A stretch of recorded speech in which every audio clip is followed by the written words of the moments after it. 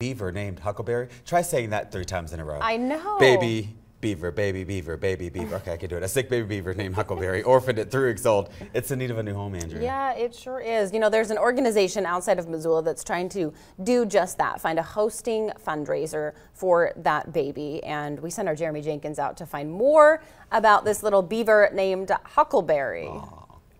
Ken, Andrea, good morning. I am here at Animal Wonders, where right behind me you can see little Huckleberry. He's in his tub having fun. And let me tell you, I spoke to the founder, Jessie Castaneda, and she tells me there is no animal here quite like little Huckleberry. Little Huckleberry, affectionately known as Huck, is one of nearly 100 at Animal Wonders. He was found a few weeks earlier at the river struggling to survive. Huck was later diagnosed with pneumonia and a severe case of aplaxia, a disabling neurological disorder. Since being taken in by Jessie, she says he's since been thriving.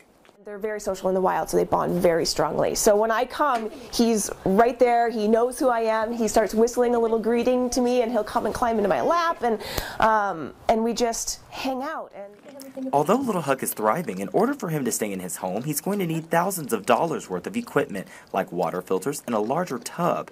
Animal Works, determined to keep him, has now kicked off a fundraiser in order to prevent him from going back into the wild. Now, for those of you who'd like to help little Huck here stay in his permanent home here at Animal Wonders, all you need to do is to go to our social media and our website. We have all the links posted on how you can send in your donations. For now, I'm Jeremy Jenkins in Missoula. Ken and Andrea, I'll send it back to you. That little beaver was so cute. You were looking at it. He was really cute. How he was holding and eating it. I don't know. It's really cute. Yeah. It's adorable. And hey, other news this morning. There's big news when it comes to the Keystone XL pipeline. We're going to have it for you coming up in our Fast Forward headlines. Yeah.